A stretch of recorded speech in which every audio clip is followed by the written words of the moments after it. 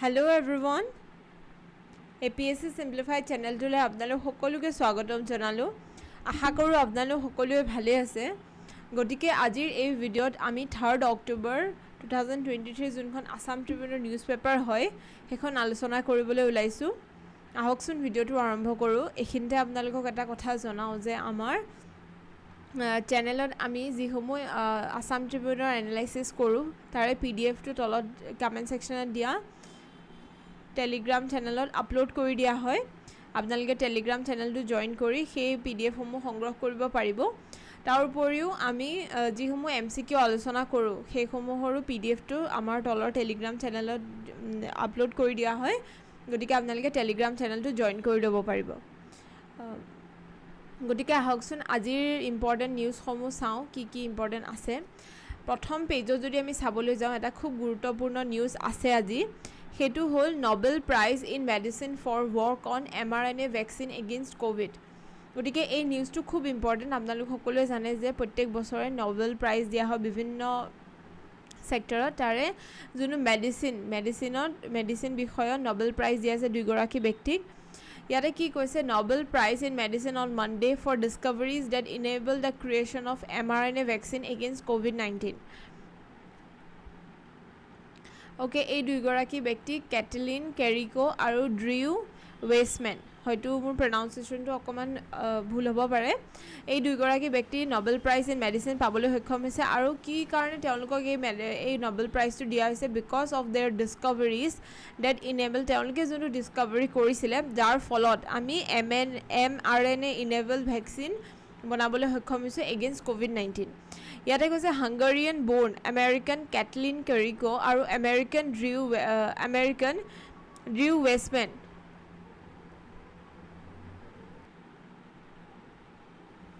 গতিকে এই দুইগৰাকী ব্যক্তিক এটো কোৱা হৈছে যে to the unprecedented rate of vaccine development during one of the greatest threat to human health in modern times আমি সকলো জানো যেটা কৰোনাৰ ভয়াবহ যোনটো ঢৌ আহিছিল আমাৰ পৃথিৱীতে হক ভাৰতবৰ্ষতে হক তেতিয়া ভ্যাকচিনৰ যোনটো দৰকাৰ হেতু খুবেই গুৰুত্বপূৰ্ণ আছিল গতিকে সেই ভ্যাকচিনটো ডেভেলপমেন্ট কৰাত mRNA ভ্যাকচিন ডেভেলপমেন্ট কৰাৰ তেওঁলোকৰ যোনটো ডিসকভাৰি হয় হেতু খুবেই সহায় কৰিছিল যাৰ ফলত তেওঁলোকক Nobel Prize in Medicine দিয়া হৈছে ইয়াতে কি কৈছে The panel said that the pair's groundbreaking finding fundamentally changed our understanding of how mRNA interacts with our immune system. তেওঁলোকৰ যোনটো ফাইন্ডিং হয় তাৰ ফলত আমি গম পাবলৈ সক্ষম হৈছো যে কেনেকে mRNA যাক মেসেঞ্জাৰ RNA বুলি কোৱা হয় mRNA interact with our immune system কেনেকে immune system লগত interact কৰে হেখিনি গম পালো ইয়াতে কৈছে traditionally making vaccine required growing viruses or pieces of virus often in giant vats of cells or like most flu shots মানে ইয়াতে কৈছে ট্ৰেডিশনালি আমি যেটা ভ্যাকচিন হোমো ডেভেলপ কৰিছিলো তেতিয়া আমি ভাইৰাস বা pieces of virus two grow কৰিবলগিয়া হৈছিল বিভিন্ন ধৰণৰ ভেক্টৰ সহায়ত কিন্তু আফটাৰ মেসেঞ্জাৰ RNA ইয়াতে কৈছে দা মেসেঞ্জাৰ RNA approach is radically different মেসেঞ্জাৰ RNA এৰ যোনটো approach হয় হেতু ডিফাৰেন্ট হয় কেনে ধৰণৰ ডিফাৰেন্ট হয় It starts with the snippet of genetic code that carries in instruction for making protein. Messenger RNA আপনালকে নামটোৰ পৰা গম পাইছে ইয়াতে এই RNA ইয়াতে এই RNA টো কি ক্যাৰি কৰে it carries the messenger for making protein. Protein বনাবৰ কাৰণে যোনটো messenger দৰকাৰ হয় হেতু সেই mRNA টো থাকে আৰু যাৰ ফলত আমি যোনটো ৰাইট ভাইৰাছ হয় যোনে সেই ভ্যাকচিনৰ মানে সেই ভাইৰাছৰ এগেইনষ্টৰ প্ৰটিন বনাই তো হেতুৰ বিষয়ে আমি পিক কৰিব পাৰো বাই ইউজিং mRNA সো এনে কিছুমান টেকনিক্যাল পইণ্ট দিয়া আছে এখিনি আপোনালোকে চাব পাৰিব কেতিয়াবা আমাৰ ষ্টেটমেন্ট বেস প্ৰশ্ন আহিব পাৰে যে কি ওয়েট ভ্যাকচিন বনোৱা হয় mRNA ভ্যাকচিন টু কি ধৰণৰ টেকনলজি ব্যৱহাৰ কৰা হয় গতিকে এখিনি ইয়াতে দিয়া আছে নাম দুটা আপোনালোকে মন কৰিব লাষ্ট 2020 প্ৰিলিমছ ডাইৰেক্টলি আহিছিল লিটাৰেচাৰত কোনে Nobel Prize পাইছে গতিকে এটো আহাৰ সম্ভাৱনা আছে যে মেডিসিনত কোনে Nobel Prize পাইছে এবাৰ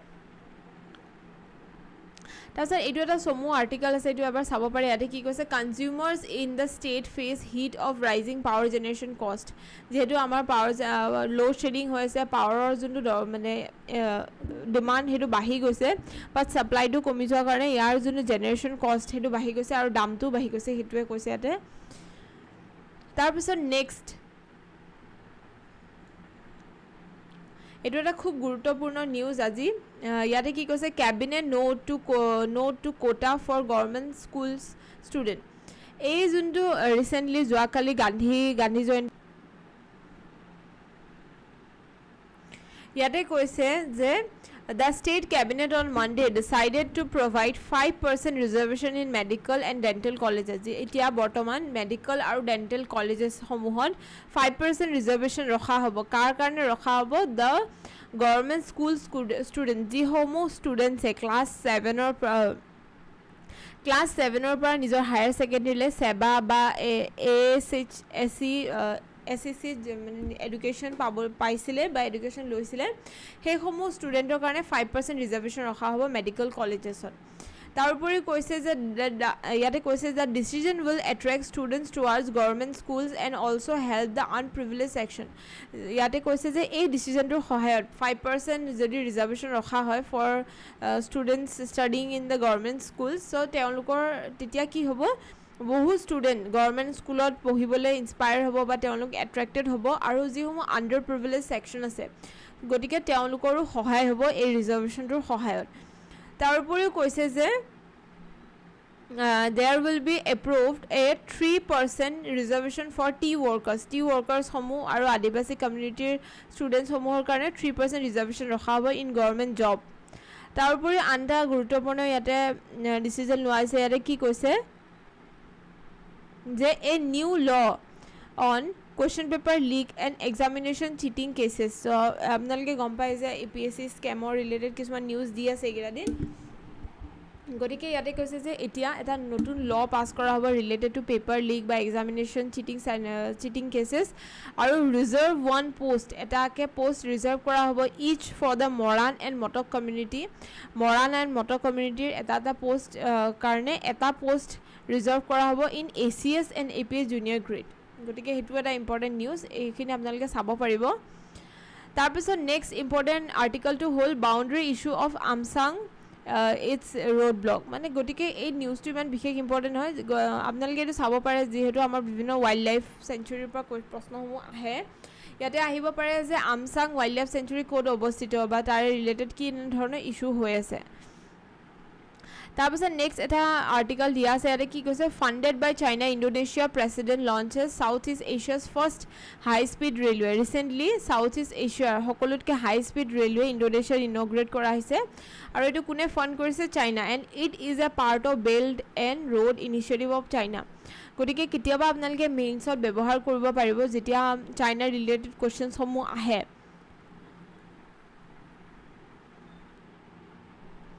তেতিয়া আপোনালোকে এনেধৰণৰ এক্সাম্পল দিব পাৰিব ৰিচেণ্ট এক্সাম্পল দিলে বেছি ভাল হয় তেতিয়া আপোনালোকে ক'ব পাৰিব ৰিচেণ্টলি চাইনাই ফাণ্ড কৰা বেল্ট এণ্ড ৰোড ইনিচিয়েটিভৰ আণ্ডাৰত ছাউথ ইষ্ট এছিয়াৰ ফাৰ্ষ্ট হাই স্পীড ৰেলৱেটো ইনগ্ৰেট কৰাইছে আৰু যাৰ ফলত railway connectivity will be increasing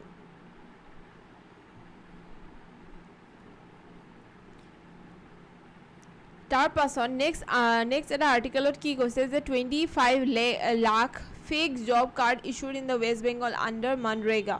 গতিকে আমাৰ মেইনছত আপোনালোকে যদি লক্ষ্য কৰে মেইনছত মনৰেগাৰ ওপৰত ডাইৰেক্টলি কেতিয়াবা কুৱেশ্যন অহা দেখা যায় বা এনেধৰণৰ কেতিয়াবা আপোনালোকে কৰাপশ্যন ৰিলেটেড ইছ্যুজ বা বিভিন্ন ধৰণৰ মেইনছৰ টপিকত এই এক্সাম্পলটো কোড কৰিব পাৰিব ইয়াতে লিখিব পাৰিব ৰিচেণ্টলি 25 লাখ ফ্ৰী জব আপোনালোকে গম পাইছে ফেক জব কাৰ্ড দিয়া ইছ্যু কৰা হৈছে আণ্ডাৰ মনৰেগা গতিকে সেইটো এটা এক্সাম্পল হয় ৱেষ্ট বেংগলৰ তাৰ পাছত নেক্সট এটা খুব গুৰুত্বপূৰ্ণ আৰ্টিকেল ডেট ইজ এবাউট আপছা ইয়াতে কি কৈছে এই আৰ্টিকেলটো যিখিনি আছে আমি আজি আলোচনা কৰিম তাৰ উপৰি আপছাৰ ৰিলেটেড কিছুমান পইণ্ট আমি আলোচনা কৰিম যিহেতু আমাৰ অসমৰ পাৰ্চপেক্টিভৰ পৰা আপছাটো খুব ইম্পৰ্টেণ্ট আৰু প্ৰায় এক্সামত ইয়াৰ কুৱেশ্যন অহাৰ সম্ভাৱনাটো খুব বেছি ইয়াতে ফাৰ্ষ্টতে আৰ্টিকেলটোত কি কৈছে এইখিনি আমি আলোচনা কৰিলেও ইয়াতে কৈছে যে আপছা extension the arm force special power act আপছা যাক চমুকৈ আপছা বুলি কোৱা হয় has been extended in 4 districts of Assam. Recently আমাৰ অসমৰ 4খন ডিস্ট্ৰিক্টত আপসাটো এক্সটেন্ড কৰা হৈছে 6 মাহৰ মূৰে মূৰে এই এখন এক্সটেন্ড কৰা হয় বা নিউ আপডেট দিয়া হয় কোন কেখন ডিস্ট্ৰিক্টত ইমপ্লিমেন্ট হ'ব গতিকে ৰিসেন্টলি আমাৰ এতিয়া অসমত 4খন ডিস্ট্ৰিক্টত এই আপসা একটো এক্সটেন্ড কৰা হৈছে ফৰ another 6 months আৰু 6 মাহৰ কাৰণে তাৰ পাছত কি কৈছে at the same time কিন্তু একে সময়তে the act has been withdrawn from the 5 other district কিন্তু আন 5খন ডিস্ট্ৰিক্টৰ পৰা এই যোনটো এক্ট হয় এটো উইথড্ৰ কৰা হৈছে হেতু এটা ইম্পৰ্টেন্ট হেকাৰণে কি কৈছে বৰ্তমান এটা 28 district of the state do not have the APSA in force এটা 28 খন ডিস্ট্ৰিক্টৰ APSA টো এটা নাই গতিকে এখিনি কিছুমান ডিসাইডো আপোনালোকে পঢ়িব পাৰিব ইমান বিশেষ নাই ফাৰ্স্ট প্ৰথমতে আমি আলোচনা কৰো যে APSA মানে কি হয় APSA মানে আমি গম পালো Armed Force Special Power Act আৰু এই একখন কেতিয়া অনা হৈছিল এই একখন অনা হৈছিল 1958 ত 1958 ত প্ৰথমবাৰৰ কাৰণে APSA এখন অনা হৈছিল আৰু ইয়াৰ আন্ডাৰত কি হয় ইয়াৰ আন্ডাৰ স্পেশাল পাৱাৰ দিয়া হয় কাক দিয়া হয় special power given to the disturb army সকলক স্পেশাল পাওয়ার দিয়া হয় যি সমূহ এরিয়া তেওঁলোকে ডিস্টার্ব এরিয়া বুলি ডিক্লেয়ার কৰিছে তাতে আৰ্মি সকলক স্পেশাল পাওয়াৰ দিয়া হয় এই একখনৰ আন্ডাৰ তাৰ পাছত ইয়াতে কৈছে একচুয়ালি যেতিয়া আমাৰ ভাৰতবৰ্ষ স্বাধীন হৈ আছিল যেতিয়া স্বাধীনতা আন্দোলন চলি আছিল আমাৰ ভাৰতবৰ্ষত তেতিয়া কুইট ইন্ডিয়া মুভমেন্টৰ সময়ত প্ৰথমবাৰৰ কাৰণে এই একখন অনা হৈছিল কোনে আনিছিল ব্ৰিটিছৰ সকলে আনিছিল কুইট ইন্ডিয়া একখন তাৰ পাছত যেতিয়া আমাৰ ভাৰতবৰ্ষ ইন্ডিপেন্ডেন্স হল দেন 1958 ত প্ৰথমবাৰৰ কাৰণে আপসাটো আমাৰ নাগাল্যান্ডত আৰম্ভ কৰা হৈছিল বিকজ অফ দা ইনসাৰ্জেন্সি আপোনালোকে গম পাই যে আফটাৰ ইন্ডিপেন্ডেন্স নাগাল্যান্ডক আমাৰ অসমৰ লগত মানে অসমৰ লগত বা ভাৰতৰ লগত ইনক্লুড কৰিবৰ কাৰণে কিছু সমস্যা সন্মুখীন হ'বলগীয়া হৈছিল কাৰণ তেওঁলোকৰ তাত কিছুমান ইস্যু মানে ইনসাৰ্জেন্সি ইস্যু চলি আছে যেনেকৈ দে war demanding greater Nagalim so এনে ধৰণৰ কিছুমান ইস্যু চলি আছিল গতিকে ইন্টিগ্ৰেশন কৰিবৰ কাৰণে যেহেতু ইনসাৰ্জেন্সি চলি আছিল সেইকাৰণে প্ৰথমবাৰৰ কাৰণে 1958 ত আপসা একটো নাগাল্যান্ডত ইমপ্লিমেন্ট কৰা হৈছিল আৰু যদি আমি আপসা এখন পঢ়িবলৈ যাওঁ তেতিয়া এটা খুব গুৰুত্বপূৰ্ণ কেটামান সেকশন আছে সেই সেকশন কেটা আমাৰ কাৰণে খুব ইম্পৰ্টেন্ট হেকিটা আমি পঢ়িব লাগিব সেই গুৰুত্বপূৰ্ণ সেকশন কেটা কি হ'ল section 4 section 5 of this act and section 6 section 4 5 আৰু 6 এই তিনিটা সেকশনৰ কাৰণে এই এখন খুব ডেৰোগেটৰি হৈ গৈছে সেকশন 4 ত কি মেনশন আছে date of open fire army সকলে যি সমূহ অফিচাৰ্স আছে তেওঁলোকে ওপেন ফায়াৰ কৰিব পাৰিব এট এনি ইন্ডিভিজুৱেল যিকোনো গৰাকী ইন্ডিভিজুৱেলক তেওঁলোকে ওপেন ফায়াৰ কৰিব পাৰিব আৰু যদিও এই ওপেন ফায়াৰৰ ফলত কোনো ব্যক্তিৰ যদি মৃত্যু হয় then also it is allowed অফিচাৰ্স সকলক এই ইমান বেছি হাই লেভেল পাৱাৰটো দিয়া আছে আন্ডাৰ সেকশন 4 আন্ডাৰ আপসা এক্ট দ্বিতীয়তে সেকশন 5 ত কি আছে It authorized officer to arrest without any warrant. কোনো ধৰণৰ warrant নিদিয়াকে তেওঁলোকে অফিচাৰে arrest কৰিব পাৰিব authorities individualক আৰু তাৰ উপৰিও they can seize and search without warrant at any premise. তেওঁলোকে যিকোনো জাগাত গৈ পেলাই seize and search and siege কৰিব পাৰিব property সমূহ under this section 5 আৰু under section 9 ইয়াতে কি কোৱা হৈছে যদি পুলিশে যদি কোনোবা এগৰাকী ব্যক্তিক বা পুলিশে যদি কোনোবা এগৰাকী ব্যক্তিক এৰেষ্ট কৰে সাধাৰণতে আন্ডাৰ আৰ্টিকল 22 কি হয় যে সেইগৰাকী ব্যক্তিক উইদিন 24 আৱাৰ্স মেজিস্ট্ৰেটৰ আগত লৈ আহিব লাগে কিন্তু এই যোনটো সেকশন 6 ত এই 24 আৱাৰটো মেনশন নাই ইয়াতে কি মেনশন কৰা আছে যে as soon as possible সেই যোনটো as soon as possible as soon as possible সেই বাক্যশাৰীৰ কাৰণে এই যোনটো সেকশন 6 হয় এই লৰ হেতু এটা ডেৰোগেটৰি ল হিচাপে প্ৰুভ হয় গতিকে এই সেকশন কেটাৰ কাৰণে এই যোনটো এক্টৰ বহুতখিনি ইস্যু দেখা যায় আপোনালোকে যদি বলিউডৰ হেডাৰ মুভিখন চাইছে তাতেও এটোৰ বিষয়ে মেনশন আছে যে কেনে ধৰণে আপসা নিচিনা একখন ডেৰোগেটৰি হয় আৰু যদি আমি কিছুমান ইস্যু চাবলৈ যাওঁ যে কেনে ধৰণৰ ইস্যুজ দেখা যায় আপসা এক্টৰ মানে আন্ডাৰত যেনেকৈ ছেক্সুৱেল ভাইলেঞ্চ হয় ওমেনসকলৰ লগত, যেনেকৈ মণিপুৰত এটা এক্সাম্পল দেখা গৈছিলে 2004ত 20ৰ পৰা 30গৰাকী মহিলা আগবাঢ়ি আহিছিলে আৰু তেওঁলোকে এইটো শ্লোগান মানে দিছিলে যে তেওঁলোকে বেনাৰ লৈ এইটো মানে কৈ গৈছিলে যে ইণ্ডিয়ান আৰ্মি ৰেপ আছ। চ' তেওঁলোকে সেনেধৰণৰ এলিগেশ্যনসমূহ লগাইছে মানে মণিপুৰৰ যিসমূহ মহিলাকেইগৰাকী 30জনমান। তাৰপিছত আৰু বহুতো ইছ্যুজ দেখা যায়, যাৰ ফলত পিছলৈ JS বৰ্মা কমিটিও ফৰ্ম কৰা হৈছিলে যাতে যিটো এই ছেক্সুৱেল ভাইলেঞ্চৰ যোনটো অফেন্স হয় সেইটোৰ ওপৰত জাজমেণ্ট দিবৰ কাৰণে। গতিকে এইখিনিয়ে আছিলে আপছাৰ ৰিলেটেড। আপোনালোকে মোক কমেণ্ট ছেকশ্যনত জনাব যে আপোনালোকে ভাবে নেকি যে আমাৰ অসমত এতিয়াও আপছাৰ দৰকাৰ আছেনে নাই। এই আৰ্টিকেলটোত কিছুমান পইণ্টৰ বিষয়ে আলোচনা কৰিছে, আপোনালোকে মোক কমেণ্ট ছেকশ্যনত জনাব। তাৰপাছত নেক্সট আৰ্টিকেলটো কিহৰ বিষয়ে দিছে, চাইবাৰ ছিকিউৰিটি। গতিকে ইয়াতে চাইবাৰ ছিকিউৰিটিৰ বিষয়ে দিছে, বাট যদিও দিছে এই আৰ্টিকেলটো ইয়াতে মানে ইমান বেছি ডিটেইলছত ইমান এক্সাম পাৰ্চপেক্টিভৰ পৰা পইণ্ট নাই, কিন্তু কিছুমান পইণ্ট আপোনালোকে এনেই পঢ়িব পাৰিব, যেনেকৈ চাইবাৰ ছিকিউৰিটি কিয় দৰকাৰী হৈছে বা চাইবাৰ ইছ্যুজসমূহ কিয় দেখা গৈছে, কাৰণ আমি এতিয়া আমাৰ ভাৰতবৰ্ষত বিভিন্ন ধৰণৰ ডিজিটেল ইনফ্ৰাষ্ট্ৰাকচাৰ ডেভেলপ কৰিছোঁ বা ডিজিটেল ষ্টেপছ লৈছোঁ ডিজিটেল ইণ্ডিয়াৰ কাৰণে। সেইসমূহৰ ভিতৰত যদি আমি উল্লেখ ল'বলৈ যাওঁ কি সময় এই এক্সাম্পলসমূহ আমি ইয়াৰ পৰা ল'ব পাৰিম, যেনেকৈ আধাৰ আনিছোঁ আমি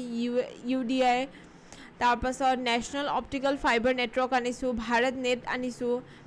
তাৰপাছত ডাইৰেক্ট বেনিফিট ট্ৰান্সফাৰ, জনধন যোজনা। গতিকে এনেধৰণৰ ডিজিটেল ইনফ্ৰাষ্ট্ৰাকচাৰ ডেভেলপমেণ্ট কৰাৰ কাৰণে যিসমূহ ডিজিটেল ইনক্লুজনৰ ওপৰত ষ্টেপ লোৱাৰ কাৰণে আমাৰ চাইবাৰ ছিকিউৰিটি খুব দৰকাৰী। আপোনালোকে যদি বিচাৰে এইটো আৰ্টিকেল এবাৰ পঢ়িব পাৰিব। তাৰপাছত জেণ্ডাৰ জাষ্ট লেংগুৱেজৰ ওপৰত ইয়াতে আৰ্টিকেলটো দিছে। আপোনালোকে গম পায় ৰিচেণ্টলি আমাৰ সুপ্ৰিম কোৰ্টে এখন হেণ্ডবুক জাৰি কৰিছিলে, যাৰ ফলত যিসমূহ জেণ্ডাৰ নিউট্ৰেল লেংগুৱেজৰ ব্যৱহাৰ কৰাৰ তেওঁলোকে এখন চাৰ্ট দিছিলে, যাৰ ফলত যিসমূহ আমি ষ্টিৰিঅ'টাইপ ব্যৱহাৰ কৰোঁ ওমেনসকলৰ এগেইনষ্টত সেই ষ্টিৰিঅ'টাইপটো গুচাই পেলাই আমি জেণ্ডাৰ নিউট্ৰেল কিছুমান বাক্য ব্যৱহাৰ কৰিব লাগে। গতিকে এই আৰ্টিকেলটোত কিছুমান ষ্টিৰিঅ'টাইপৰ বিষয়ে মেনশ্যন আছে, সেইকেইটা আমি আলোচনা কৰিব পাৰোঁ। সেই ষ্টিৰিঅ'টাইপকেইটা কি হয় আপোনালোকৰ মেইনছত বিশেষকৈ ছ'চাইটি বা ছ'চিয়েল জাষ্টিছ এনেধৰণৰ টপিক, ইভেন এথিক্স তো সেনেধৰণৰ টপিকত আপোনালোকৰ সহায় হ'ব। ইয়াতে প্ৰথমতে কি কৈছে যে the most common kind of gender ষ্টিৰিঅ'টাইপ, কেনেধৰণৰ কিছুমান কমন জেণ্ডাৰ ষ্টিৰিঅ'টাইপ থাকে, যেনেকৈ ষ্টিৰিঅ'টাইপ date ইনহেৰেণ্ট characteristics of women date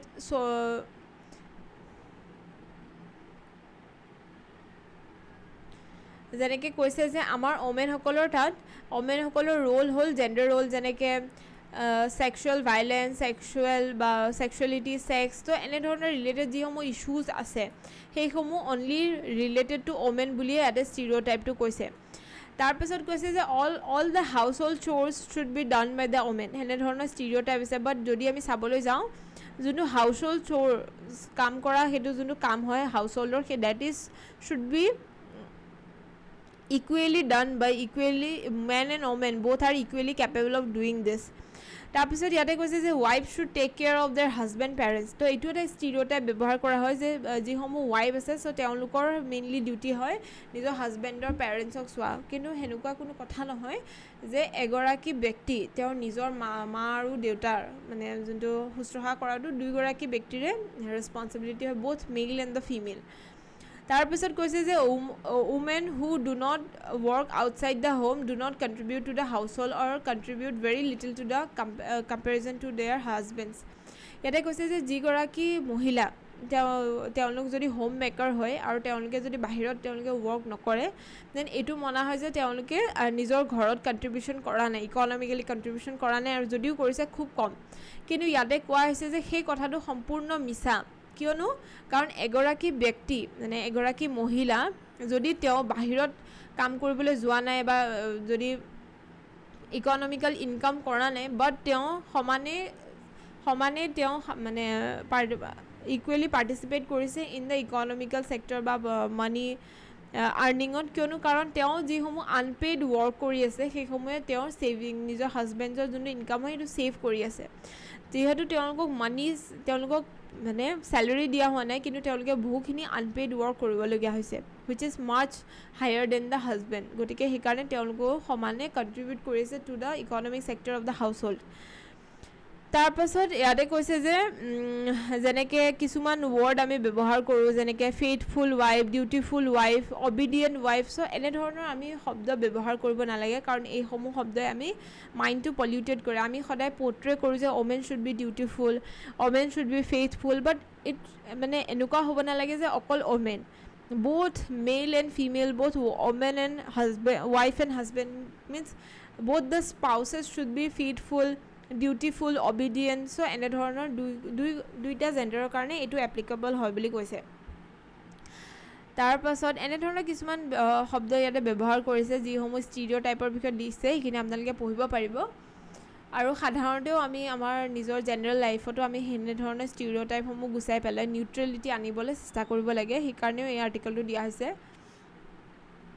তাৰপিছত এটা খুব ধুনীয়া আৰ্টিকেল ইয়াতে কি কৈছে এ সাইক্লিষ্ট হু প্লান্টস এ ট্ৰি এভৰি ডে ইয়াতে কৈছে ৰিসেন্টলি আমি অসম যেটো আসাম অমৃত আন্দোলন অমৃত বৃক্ষ আন্দোলন এতিয়া আমাৰ বৰ্তমান আমাৰ অসমত এটা ঢৌ চলি গ'ল অলপ আগতে আপোনালোকে গম পায় যে আপোনালোকে হয়তো তাৰ আন্ডাৰ প্লান্টেশন কৰিছে গছপুলি ৰোপণ কৰিছে ইয়াতে কৈছে যে এইগৰাকী ব্যক্তি যাৰ নামটো হ'ল কৌশিক গুহা তেওঁ লাষ্ট 2 ইয়াৰ্ছৰ পৰা এভৰি ডে এডালকে গছ ৰুই আছে তেওঁ সাইক্লিং কৰে আৰু কিবা এটা কোম্পানী তেওঁ ওয়াৰ্কো কৰি আছে তাৰপিছতে তাৰ উপৰি তেওঁ যেতিয়া সাইক্লিং কৰে তেওঁ যেতিয়া বিভিন্ন জেগা তেওঁ ভিজিট কৰে